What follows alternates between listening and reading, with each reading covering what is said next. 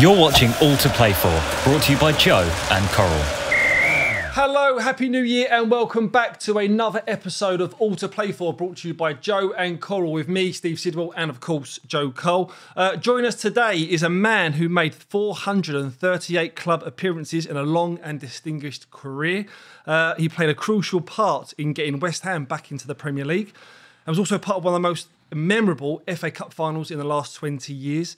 It is my pleasure to introduce Anton Ferdinand. How you doing, Mum? Yes, geez. Happening, you right? How are you, mate? All right, all good? Good, thank you. What's happening, City? Good Christmas and New Year? Yeah, really good, thank you. Really good.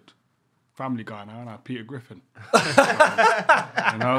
Just enjoying time with the family. Yeah, we our boys play against each other over in Essex. Really? Yeah. He's got this. There could be another Ferdinand there coming. There's about 100 of them in the leagues.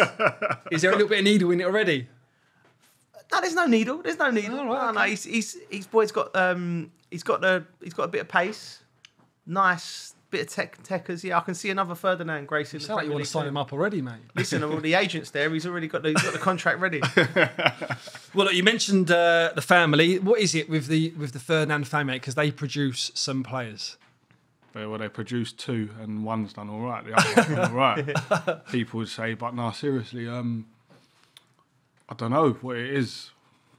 I don't know. Obviously, with Les and Rio, there weren't much comparison. So Les Ferdinand, he's a cousin. Yeah, he's my second cousin. Right. Didn't know the family's that big. We didn't know, and it was like until Rio signed for QPR, and then there was a Ferdinand at QPR, and the first time we actually met was in the toilets at the training ground.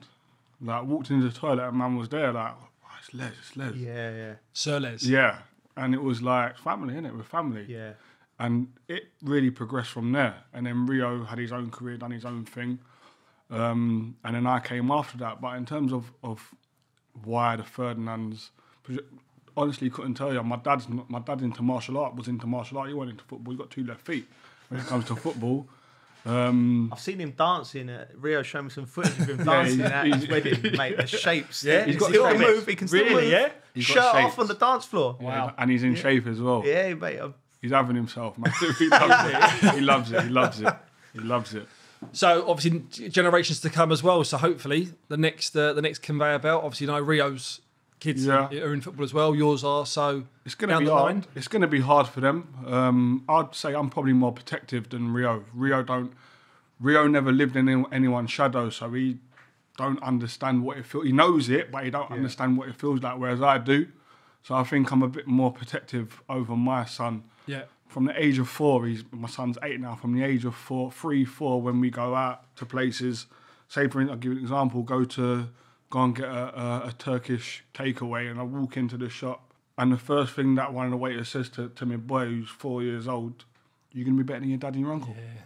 He's 4 years old. You know what I mean? So I understand. I know, but I know what that feels like. Yeah. Whereas Rio don't know. Rio's more relaxed about it because he don't actually understand the feeling. Yeah. Of being in someone's shadow. What was that like when you come through West Ham with Rio coming through the academy before you? Did it help, or did it, as you say there, you kind of said there you was in the shadow, but did it hinder your sort of, not your progress, because obviously you went on to have a distinguished career, but what was it like going through after Rio? There was elements that helped me. Like I didn't think I was going to get a YTS because I was going through a growth spurt in that 2-year period of schoolboy forms from 14 to 16.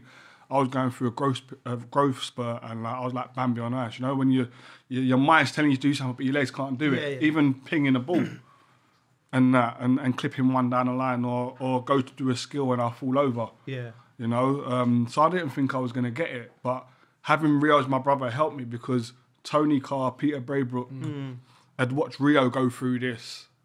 And they allowed him to come out the other side. So they was like, okay, would rather it was between me and another boy. And they took me instead of the other boy because they're like, okay, we've seen Rio do it. Let's see if what Anton's like when he comes out of the other side. Yeah. But then when I got involved and when I signed my YTS, and I think it was only 4 months into my first year, I started training with you guys, with the first team. And you was a massive help. I said this to you before, but you was a massive help for me. And I think it's just the way that West Ham bring up young players to help the players that are coming through underneath them. When you hear Declan speak about Nobes, that was like you to me. When I come into training, And you got to remember, Rio, all you guys in that first team at that time, Paolo, Freddie, you'd all played with Rio. Yeah. Trevor Sinclair, you'd all played with Rio. So when at my first session, I'm like, they're expecting Rio. How old was you? How old was you? 17. So you were 17 when you went over? 17. And I was like, they're expecting Rio here. Yeah. Like, and Rio's up here. Expectations, yeah. And they, like, obviously, they trained with him every day. They played with him and knew what he was about and knew how good he was. And, like, I remember going to that session going, I can't up, man. And you know it was? Because Rio, sorry, excuse my language, because Rio was someone who was calm, loved the skill, come out with the ball and stuff like that. In my head, I was thinking, I have to do something like that. I have to. For Joe, for Coley, for Freddie, for Paolo, for Trevor Sinclair to respect me, I'm going to have to do something that likens me to Rio. Otherwise, they're going to be like, no, he's got to go back. Because I always felt, being in Rio's shadow, if I didn't do something that likened me to him, people thought I was rubbish. Do you know what I mean? So, but you was a great help to me. Like, I remember we done boxes and you was like, instead of going with the senior players, you come in with us. Yeah. And you was popping. Like, I remember like looking at you and all, you was popping and I was looking at you and all. Changes then. Like, it was mad. Like, and then I had been in a few times. I was nervous and I was in a few times. And I just remember us walking from the boxes into a keep ball. So I was walking from, remember, over the back where the grids were, where the 7-a-side pitch was, where we had behind the little car park, where we used to do 7-a-sides. I remember walking from there to there. And the whole way over, you was going, I didn't go in, bruv. I didn't go in. Like, and then the gaffer, Glenn Roder, come walking between me and you, and I just remember you going, Gaffer, I was on fire. I didn't even go in. I didn't go in. But you know, what I took from that was your pride. Yeah. The pride that you took of not going in. Yeah. The middle. And I was like, wow, like, this is what it is. And to be fair, you always spoke to me. You always, like, whenever like, if I was training, you always give me encouragement. Yeah. You would tell me, like, you can do that better or whatever, you know. And obviously Glenn Roder was a massive help for me. Like, it helped me that he loved me as a footballer. I was his type of defender. Yeah, yeah. You know, so I knew I was going to get a chance. I just knew I had to be ready. Yeah, I remember you coming through. And obviously, because I knew you as Rio's younger brother, so we had that relationship anyway. But I would always help the younger generation, because I remember, we talked about it before, I remember the senior players who really helped me. Yeah. You know, so you try and do that, but Anton, it's interesting you think that, like, because I don't think the senior players, we always looked at you like you're your own guy. No one would have gone, you needed to be like, you're 17, you needed to be like Rio, who was like probably still at, how old was he? How many more years older than you is he? He's 7 years older. So at that time, he was probably one of the best defenders in the world. So the lads wouldn't have been thinking that, but it's interesting that that was your mindset going in there. Yeah. And now with your kids, you don't want them to have that thing where they've got that. That is interesting. But I always remember him being a talented player. And Glenn Roder really loved you. Mm-hmm. He was like, because he was like, obviously being a centre half, he was a fantastic coach. You was a bit of his project, I thought. He was going to try and mould you. Yeah. And so it's interesting. I remember it. And every time you trained, you've done great. Like, there was never any couple of lads, you've seen young lads, don't quite got it. But Anton, you knew he was going to be all right, because whenever he trained, he was always capable. And he was getting better and better as the weeks and months got by. Well, look, you went on to make 163 appearances for West Ham. And just hearing you speak there, it sounds like you hold them closest to your heart. I mean, you went on to play for 7 other clubs, but it sounds like your time at West Ham was obviously your starting block, but the one that you hold most dearly. Yeah, definitely. It's the team that I support.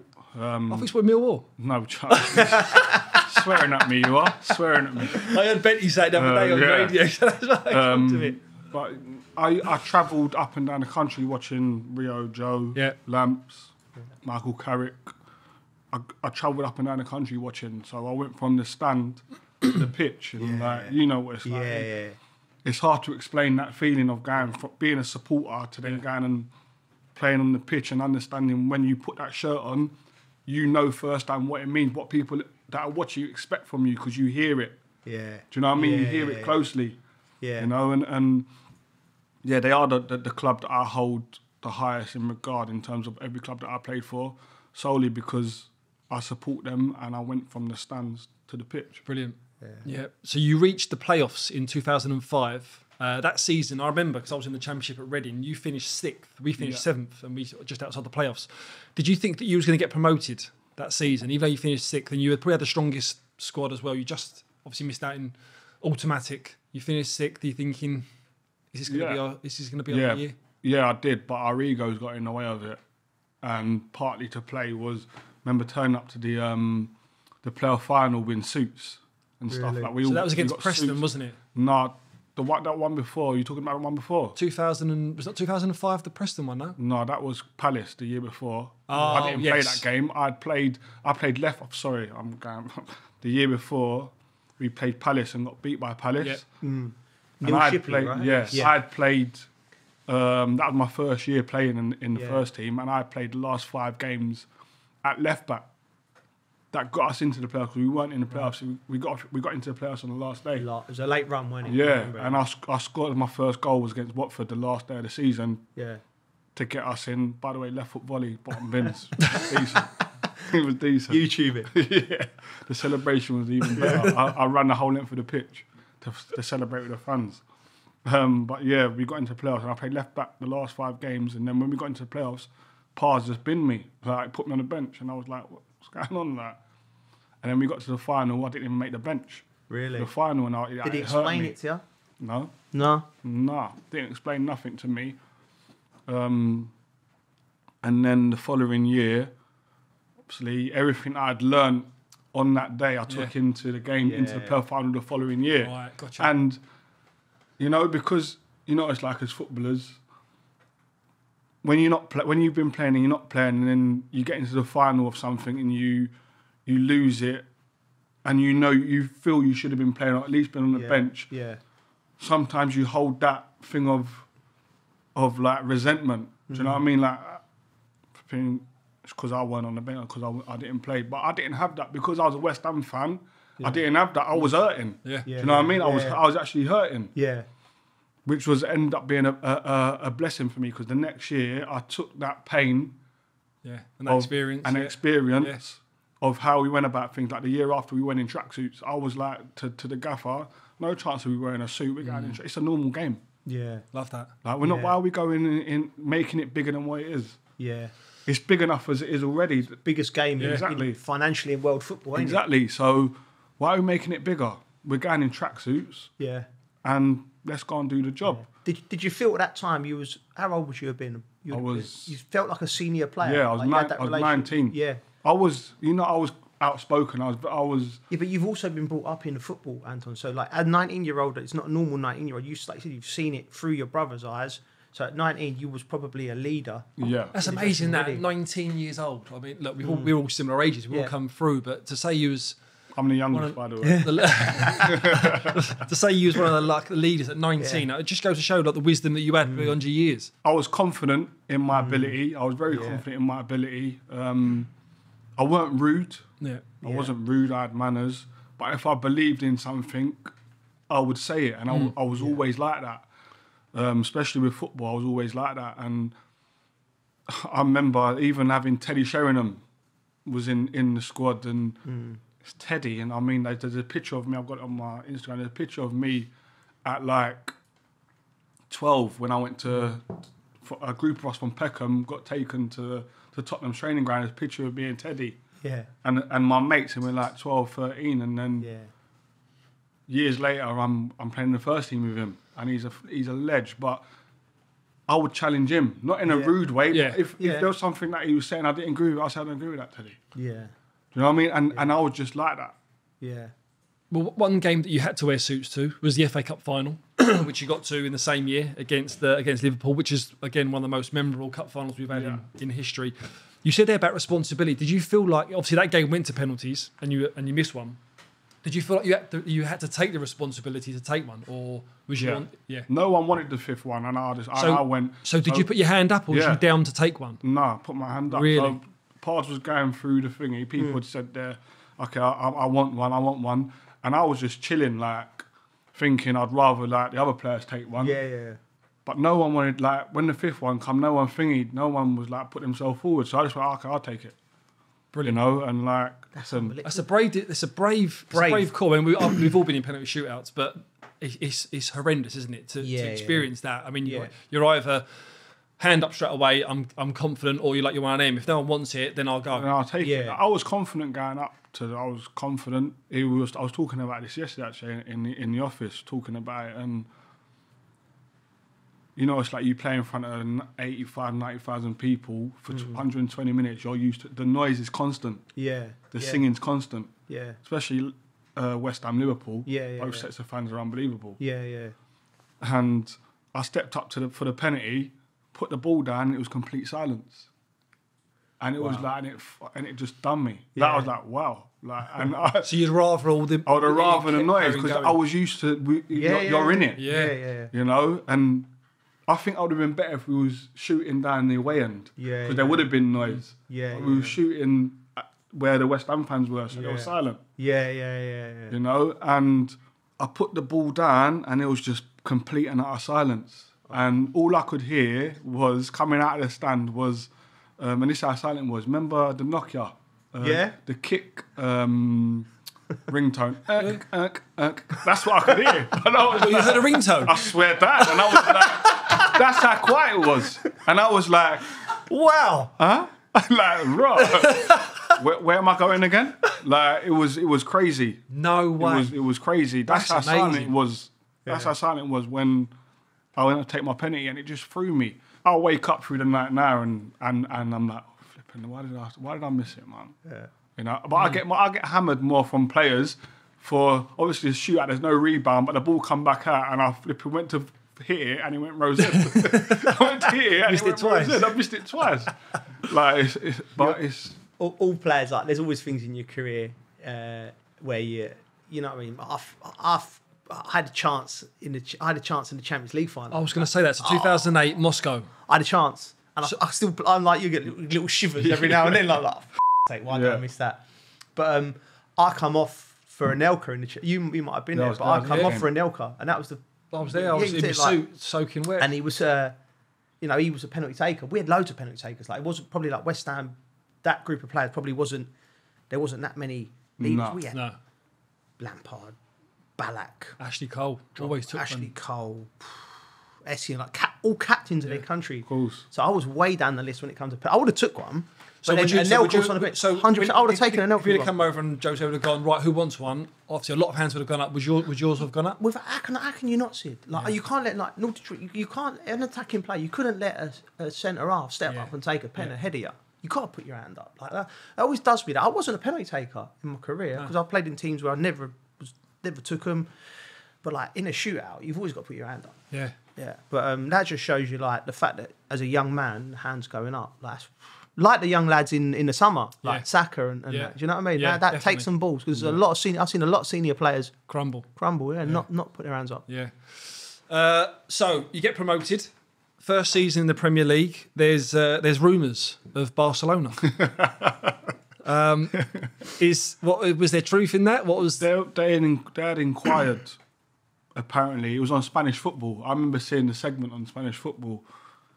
How was the struck going in the Champions League that day? I want to go back to this. Right, so that West Ham dressing room that day, and there would have been Teddy, Bobby Zamora, Conte, Rio Coca, Marlon. That was a good dressing room. You're right. When that come out, what was the struck like from you going back in the dressing room, and what was the banter like from then coming back at you? It was. I don't think it wasn't highlighted massively publicly for people to go, right, there's interest. Yeah. You know, it was just a segment on Spanish football. What's his name? Guillem Bagale? Guillem Bagale, yeah. He done a segment saying that Rijkaard, I think it was Rijkaard at the time, was interested in signing me, and then inquired with West Ham. There must have been a shout that they got the wrong Ferdinand. Like, it was like... Yeah, that was coming out, yeah. By the way, it's not you. It's obviously Rio. Come on. 100%. Bobby Zamora, 100% was on me. I'd have walked straight in and, like, I'd have been like, okay, See? Someone say anything? Would you have calamaris, please? Have the calamaris. I'd have been giving it all sorts. It was surreal to see that on TV, to see that on the segment. Right, me? Like it was surreal, but it also gave me a realization of what I was actually doing at that time in the Premier League. Yeah. You know, and it weren't until after that season I became Anton, Rio's brother. Yeah. That season I was still Rio's brother. The first season in the Premier League. Yeah. I was still Rio's brother. I wasn't Anton by then. I was just, that's Rio's brother. That's Rio's brother. So when I saw that, Rijkaard, the manager, Ronaldinho's in the team, Hoyle, I was like, I must be doing something right. Yeah. Do you know what I mean? I'm slowly becoming my own person because people like Barcelona are interested in me, you know, and it was just surreal. Yeah, I had a strut. The confidence levels went through the roof. That day in training, there was studs on the ball. It weren't side foot no more. It weren't control the side. It was studs on. You know what I mean? It was one of those. All of a sudden, I wanted to be cultured. Yeah. You know, no, but it was surreal, and say a lot of people don't know about that. But to be linked with not just a team, but a manager of that caliber. Yeah. And a team of that caliber. That team. That's the greatest team I've ever seen. That's the greatest team. Do you think you'd have gone in there and made a difference in that Barcelona team? Geez, come on. No, that man. team was ridiculous. You would have been all right. I think I would have been. It would have suited me the way that I played. It would have suited me. That's why the inquiry was there. You know, you look at PK. Yeah. Struggled in the Premier League, went there, and he's gone to be one of the best. Yeah. I think. That's mad. If I'm being honest, and I feel like now I'm retired, I can say it, I think like I could have been that person if given the opportunity. I never played with people. I never played with players that were better than me. Like I said about partners. I never played with players that were like that. I thought I've got to prove I'm better than them. I knew I was already better than them. And I think that was the biggest difference with me and Rio. I'm not saying I would have gone on to achieve what Rio's achieved, but I think that was the biggest difference with me and Rio. Was Rio played with Slavan when he first come in. Yeah. He played with Alvin Martin, Dixie. He was learning. If I would have went somewhere like that, I would have thrived. I would have thrived. Well, you've already shown the capability. You said you took from the first playoff final to the second playoff final, so you obviously was a quick learner. Yeah, you're right. Everyone's journey is different, and we can never go back and start it again. But you know, if you'd have asked, if Rio couldn't have had a better person to teach him than Alvin Martin and Slaven, but they're like top centre half. He took something from them, He's gone to Leeds. Lucas Radeby was there. Took something from him. Then his first year at United, Laurent Blanc. It's like you couldn't have picked a better schooling for a young centre half. And centre halves don't mature until you get to 25. So there's all that learning in there. Well, down the line, you eventually moved to Sunderland and you play under Roy Keane. Look, what was he like? What was he like to work under? I loved him. I honestly loved him. Good relationship. Yeah, like, you know what I liked about him? He didn't mince his words. Like, I grew up in Peckham where you got told right from wrong. There was no in between. It was black and white. Listen, this is what it is. You was rubbish. Do you know what I mean? That's what you was. You was rubbish today. And he was like that. And no matter what, you know, through your careers, you get bought by certain managers and they half protect you. Because they bought you. So they don't want to hammer you in front of the players. He was he was the complete opposite. And I like that about him. Like, my first game at home against Northampton in the Cup, and we were getting beat at half-time 1-0. Oh, no. Oh, mate. Like, how much did I pay for you? Really? Is that what you said at half-time? Like, you look a bag of nerves. Really? Like hammered me in front of the boys. Like, you look a bag of nerves. Look, what is up with you? Like, it was mental, but I didn't mind it. That's what I'm saying. So your character, you took that. Yeah, like I wasn't. Joe, I'm not someone who. See, if a manager hammers me in his domain, in his office, in his dressing room, I wouldn't say a word. It's not respect levels of that. I wouldn't say a word, but don't embarrass me outside of your domain. Don't chat to me like I'm a little kid outside of your office or your dressing room. Talk to me like a human being. You know, and managers that I had differences with didn't understand that about me. Yeah. They only looked at me as the player, they didn't want to get to know me as the person. Yeah. Who would that have been? Steve Bruce. Yeah. Me and Steve Bruce had murders at times. Really? Yeah, and I can't sit here and say he weren't a good manager. He's a good manager. Yeah. In terms of like tactically, like I'm not saying he was the best tactically, but there was no grey areas when you went on the pitch. Yeah. This is what you're doing. This is what you've been told to do, and there's no black. It's black and white. Yeah. Like an example, when you're playing fullback, and your wing is in front of you, the winger stays with the fullback, and the fullback stays with the winger. There's no interchange. When you're playing a big team, there's no interchanging. So you know. Yeah. So you know that's what you do. Yeah. Yeah. If you interchange and the goal comes from that, then you're in for it. Yeah. Do you know what I mean? Like there was Yeah. like I don't want that. Yeah. So he was very good, like that in terms of setting his teams up. For me, if he didn't buy you, Really? or he just had something that he didn't like, it was a problem.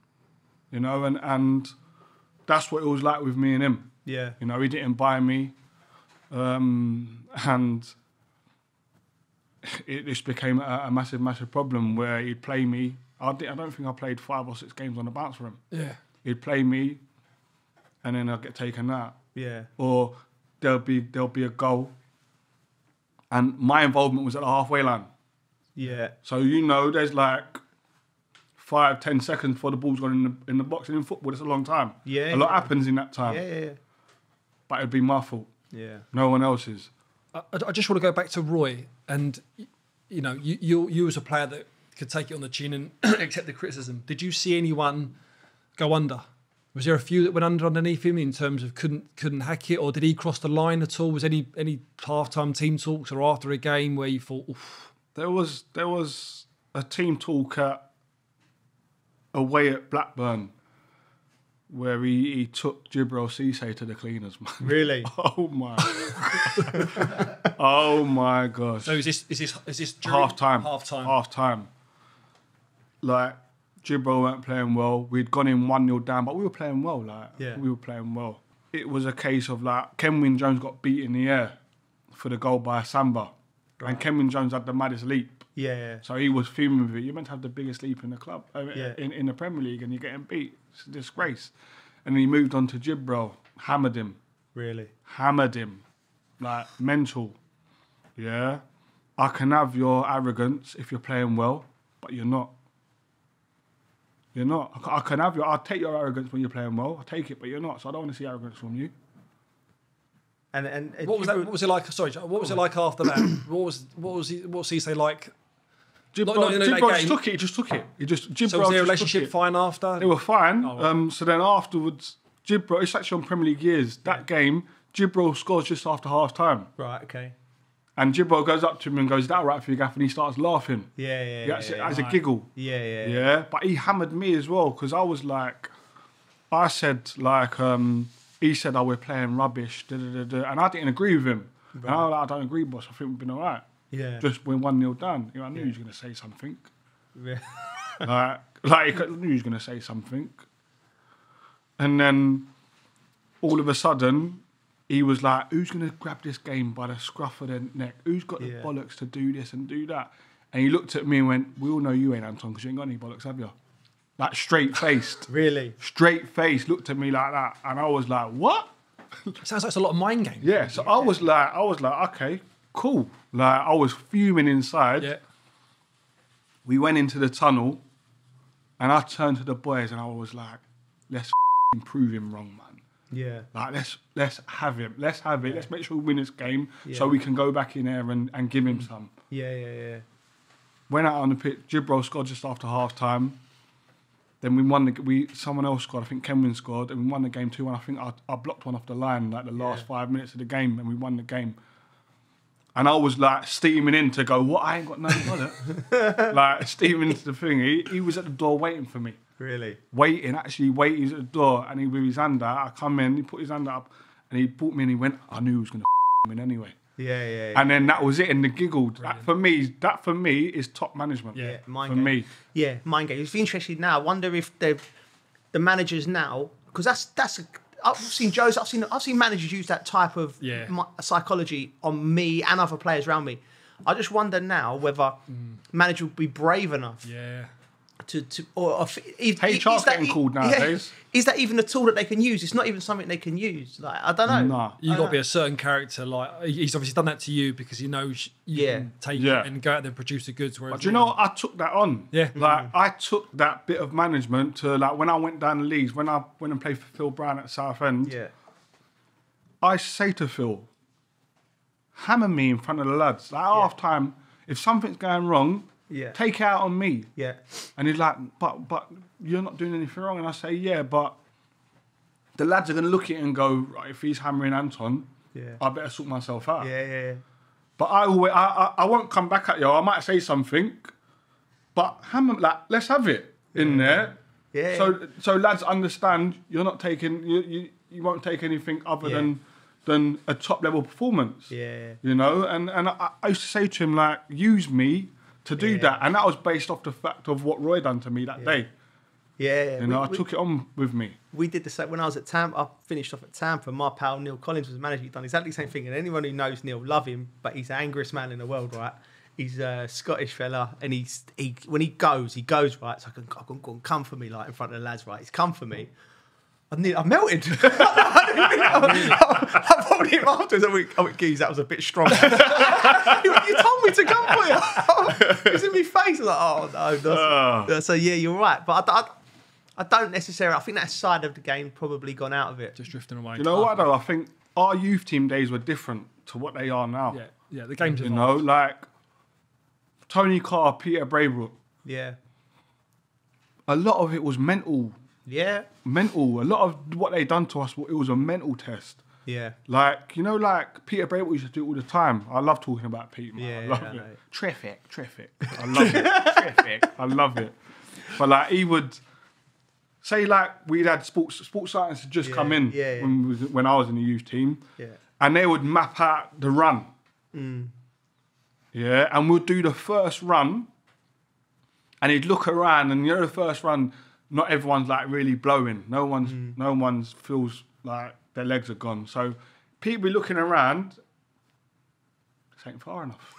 So he'd walk, go and get the pole and move it himself and make it longer. And we're looking at it going, what's he doing? I feel comfortable at the moment. Don't do that. Like, I don't want to be sick in the second or the third one. But he would always push the boundaries. Then we'd do the run again. Yeah. And if we were still, and I would say to the lads, listen, everyone come in blowing, because that's why he's moving it. That's why he's moving it. You know, and he was like, but a lot of it was, so we'll do that in the morning. It'd push us to our limit in the morning. Then in the afternoon, we'd do one-on-ones. Yeah, I know. Yeah. And it would be one-on-ones until you can't move. Yeah, I know. But it was basically, they were looking at us going, who's going to fold first? Yeah. These kids don't know what a pre-season's like, do they? Exactly. No. Hainault Forest. Oh my God. I remember going off with Frank's dad. He was an unbelievable runner. Like, he said, run through this. And Harry used to go there and just say, like, follow Frank.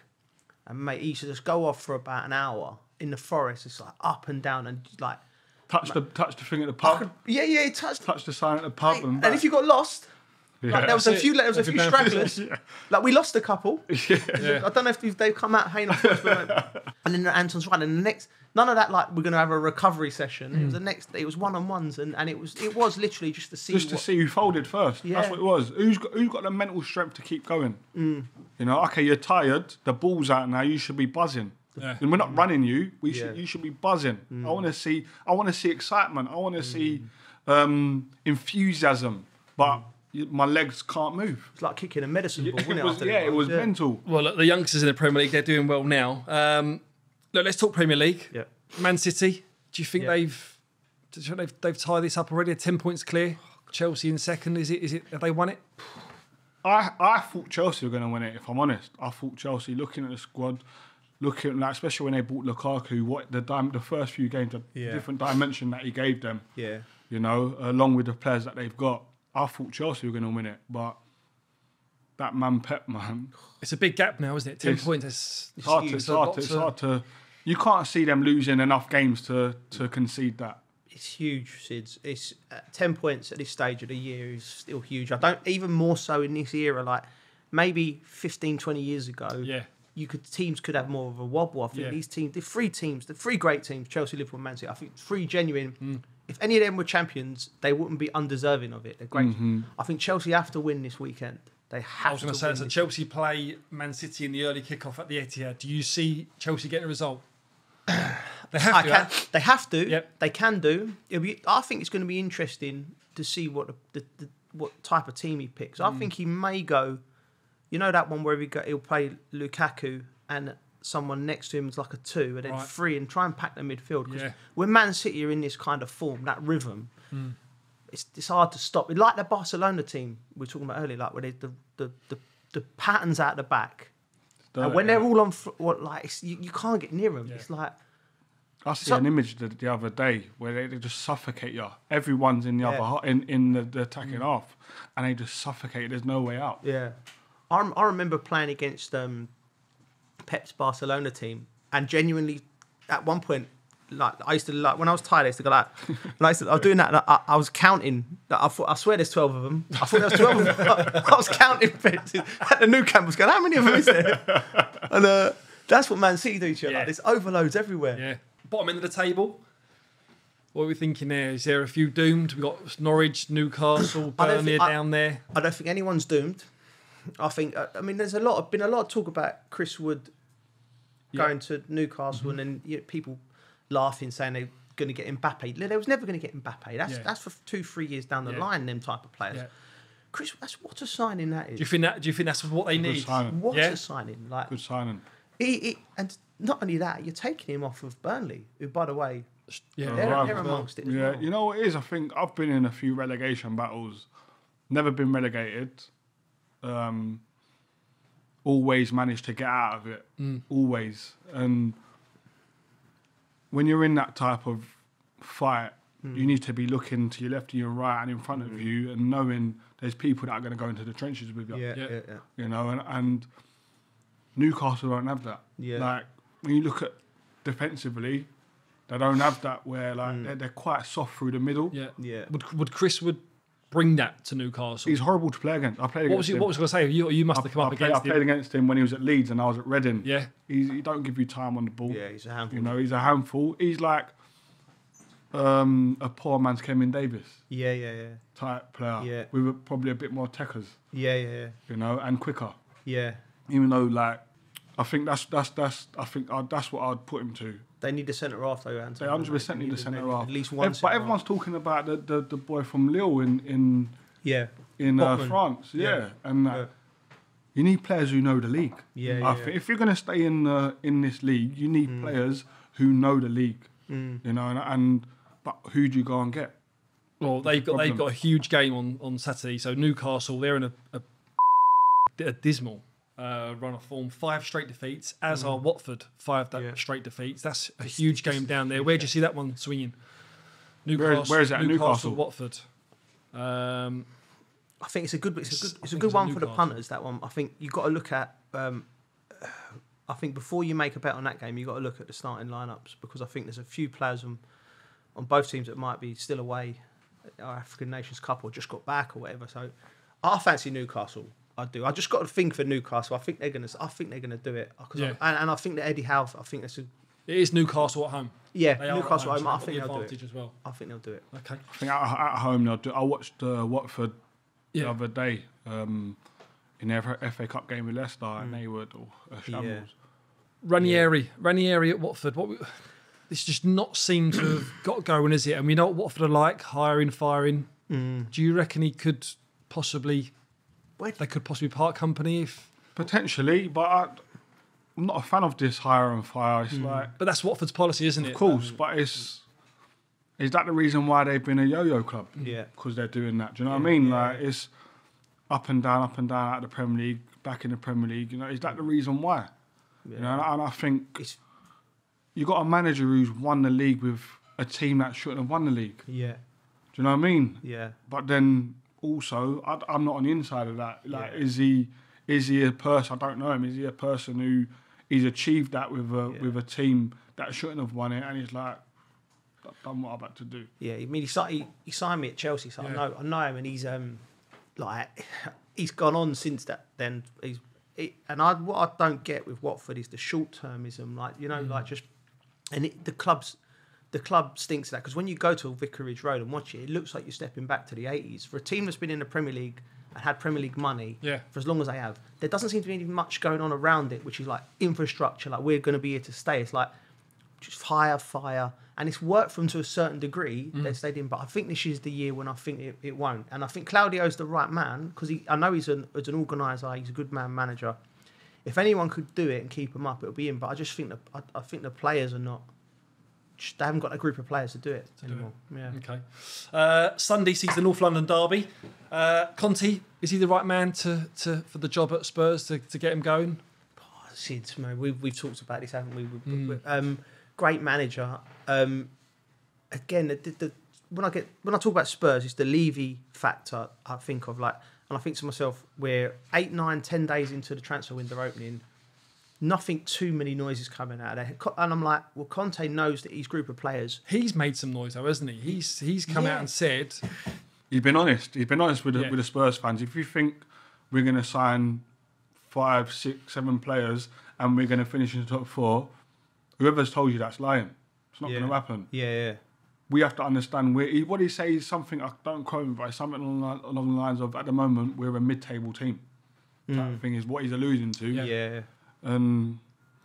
But I can't see him, the manager he is, going in at Tottenham without it being written down that he's going to get money to spend. I can't see it. That's the reason. That was apparently the reason why he didn't sign in the summer. Yeah. You're right, Anton. Yeah, he's gonna, and obviously you get it written down, wouldn't you? Because Harry Kane didn't get it written down. It was a gentleman's agreement, and that was quickly put to the side. So, what's your thoughts on what's going on with him? Like Harry, mate, it's a tough one.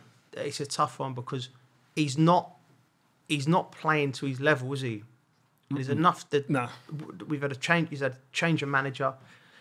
He's just not at his best. I mean, maybe we're being too harsh because he is a top level striker. He's going to be compared to your Lewandowskis and your Salahs and your Ronaldos and the top players around the world, and he's just not there anymore. Maybe he's just having a 6 months. You don't know if he's carrying a mark. I don't know. No. The way that I look, my opinion on it is his body language says there's a problem. Not like, you can be off the boil for 6 months. Yeah. But his body language is different to what it has been, which tells me I think he's harbouring some type of feelings of what happened. Resentment, because, it's embarrassing. He's actually said bye. Yeah, I know. Do you know what I mean? He actually clapped the fans. The fans wished him well on his way. Yeah. Players have come out on social media and wished him well. Yeah. And then now he's still playing. Yeah. Your pride as a player, it's going to take some battering, isn't it? Yeah. Yeah. And I think that's what we're seeing. I get it can be off the boil, like in terms of form and stuff, because everyone goes through that in their career at some point. Yeah. But what's alarming is his body language. You don't look like he wants to be there. And it might be his confidence because he might have a knock. And I'm not saying it's definitely that, but my opinion is the way that his body language is more alarming than the fact that he isn't playing well. Yeah. Because it's hard to come out of that. Yeah. Even when you move. Yeah. It's hard to when you move, it's a confidence booster. Okay, I'm confident. Yeah. Nah, I've got my move, I'm confident, I'm going to be back on it. Yeah. Torres at Chelsea, wasn't it? When his last 6 months at Liverpool was my first 6 months there, and he wasn't. He wanted his move, he didn't get it, and it was a similar situation. And when he went to Chelsea, he took that form into Chelsea, and it never really. But it was a body language thing rather than his actual ability. Yeah. And when he plays well, Tottenham do well. Yeah. So for them to get out of the league, he'll need to start scoring money. Look, let's give you some Coral odds. If you think Chelsea will beat Man City 2-1, Coral will give you odds of 14-1.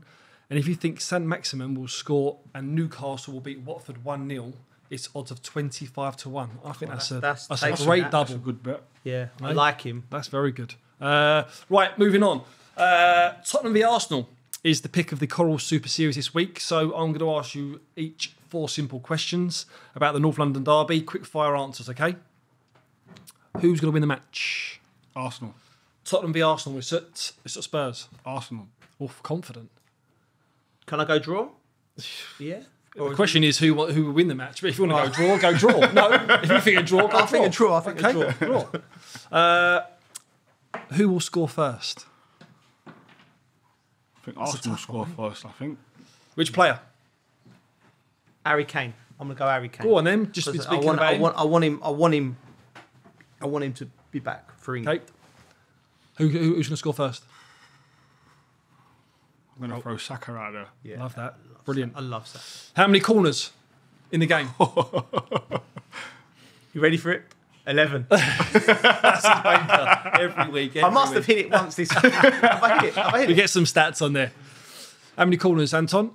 Derby, feisty. Ball's not going to be in control all the time. 13. Oof, big. Right, Derby. So how many players will get carded? Yellow or red cards? How many cards in the game? Well, Arsenal were the first team to have 100 red cards in Premier League history. There's a man with some stats. Yeah, it's a man. Just dropped a few stats. They say I'm not professional as well. Right, okay. So I'm gonna go big. I'm gonna go 6 cards. 6, okay. And a red in there as well. Okay. Yeah. I'm going 4. 4, love it. Nothing wrong with that. People at home, remember, you can get involved. Just head over to coral.co.uk, answer the questions correctly to win cash prizes. But as always, please gamble responsibly. Right, before we wrap this up, if you're looking for something decent to watch on TV, check out Against the Odds. It's a brand new show from ITV and Coral. The latest episode is Leicester's Premier League legend Kasper Schmeichel tells the story. He's an incredible story. So catch it on ITV Hub now. Anton, thank you for coming on. Been an absolute pleasure. Man. Thanks. Always a pleasure. Big man. What's on the script for the next couple of weeks, mate? Are you out and about watching games, or you're still mentoring and doing bits, aren't you? Yeah, I'm going to the West Ham game tonight. Look forward to that West Ham Norwich. One of our players at Neuro Global Sports, Max Aarons, is playing for Norwich. I met his dad. Lovely fella. Lovely fella. I met Lovely him fella. when Lovely they played family. Chelsea. I tell you, I met his dad in a cafe after the game on Fulham Road, and they'd just been beaten 7-0. And he said, "I'm Max Aarons' dad," were chatting, and it just took me back. I remember getting beat 7-0 as a young man against Man United, and just being on like low as a snake's belly. Yeah. And then I said to him, "Listen, he actually did all right in the game, believe it or not." I said, "Listen, just tell him to keep going because he's a top player." By the way, have you seen his stats? I know he's a player. You know, he's top across all of Europe for his age, the most minutes. Yeah, He's played from 18 to 22. Yeah. Or 21. 18 to 21. He's number 1 across all of Europe. Yeah. He's like, out of all the England centre-backs, he's the first to 150 appearances. And that's it, yeah. That's an unbelievable stat. Mate, he was good. His dad was a nice fella and he's a good player. Well, you're mentoring him, mate, so good luck with that. Cheers. Hopefully see you soon on the circuit, BT or something. Definitely. Coley, I'll see you on the next one. Lovely. Remember to find us on the Joe YouTube channel or wherever you get your podcast from. You have been listening to the All to Play For podcast brought to you by Joe and Coral. We'll see you on the next one. You've been watching All to Play For, brought to you by Joe and Coral.